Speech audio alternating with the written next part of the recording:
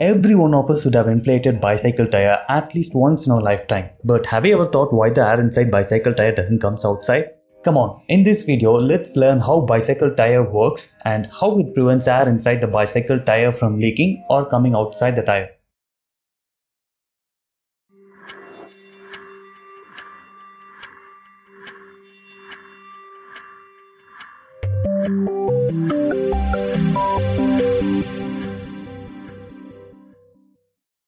First, let's take bicycle tires separately. In every tire there will be a valve. This valve serves the purpose of inflating the tire using pump as well as a barrier for air inside the tire.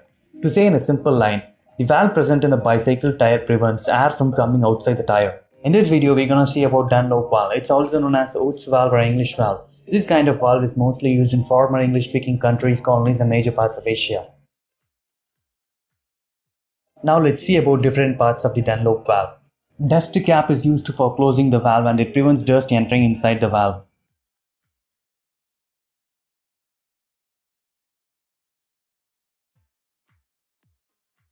Top nut is used to connect the stem and plug together.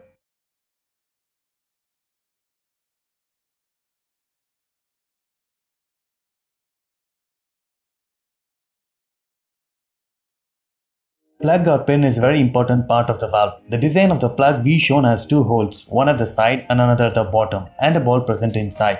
The plug or pin is also covered with rubber tube. The rubber tube forms a very important part of the valve. In some cases, if the rubber tube fails, the entire valve fails.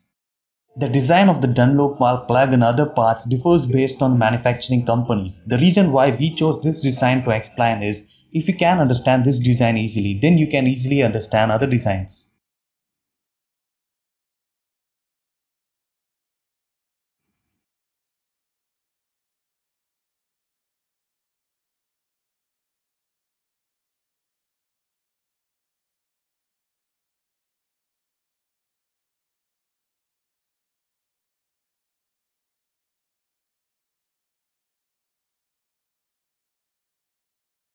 Rim nut attaches stem to the rim.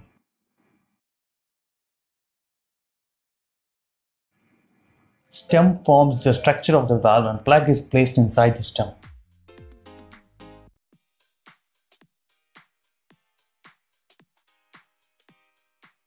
Now let's see how the valve works.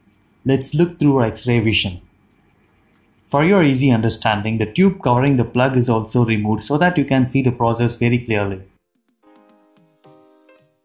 Extremely sorry for disturbing you in between, a small promotion for our channel. If you're curious to know how a bicycle pump works, please do watch our previous video. The link is shown on the top of the video and also given in the description box.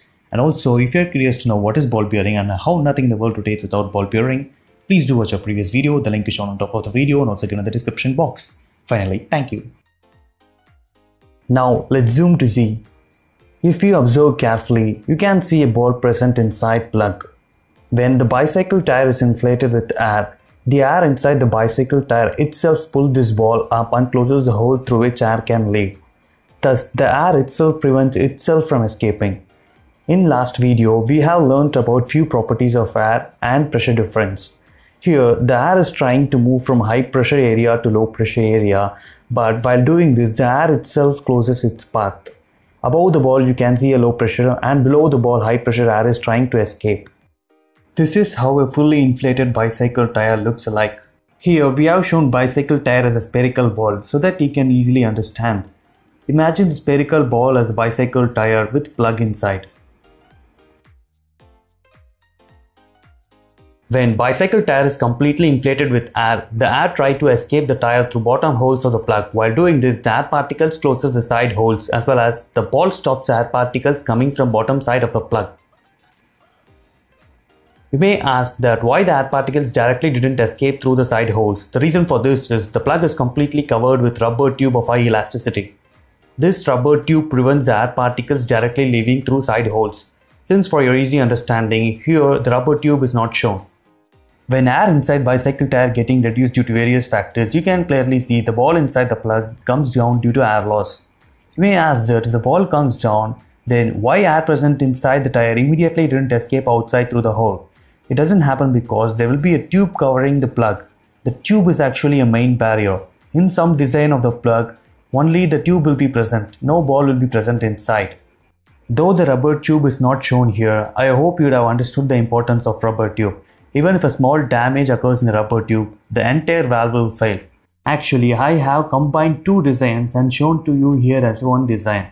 In some Dunlop's valve, the ball won't be present, and in some other Dunlop's valve, the rubber tube won't be present. For your understanding, I made the two combined together and shown you here. Once when we start inflating the bicycle tire with air, the air enters the bicycle tire through side holes by overcoming the elastic pressure of the rubber tube. Since the incoming pressure is more than the elastic pressure of the rubber tube, the air can easily enter through the side holes and the ball is already in the bottom end of the plug.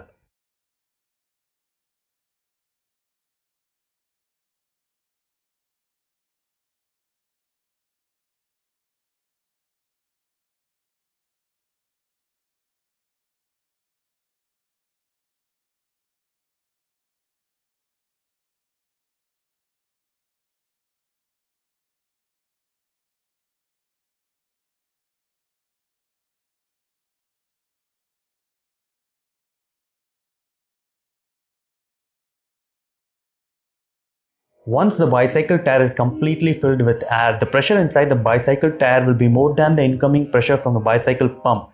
The air won't be having any space to move further, so it tries to move from high pressure to low pressure area. While moving from high pressure area to low pressure area, the air particles pulls the balls up and closes the side holes. At this stage, no more air can be pumped inside the tire as it already reached the maximum pressure. The maximum pressure of the bicycle tire varies depending on the type of bicycle and the type of bicycle tire.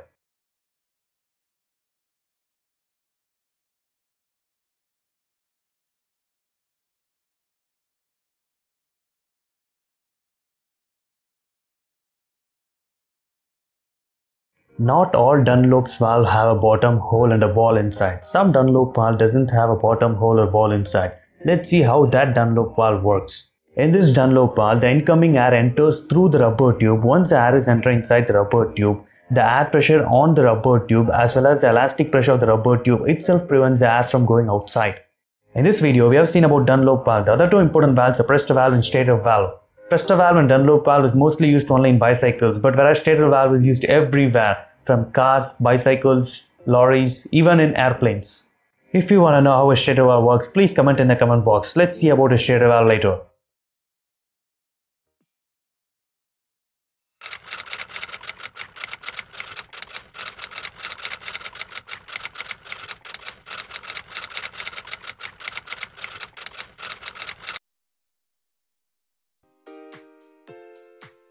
My heartily thanks to everyone who watched the last part of our video. Let's upgrade our way of learning.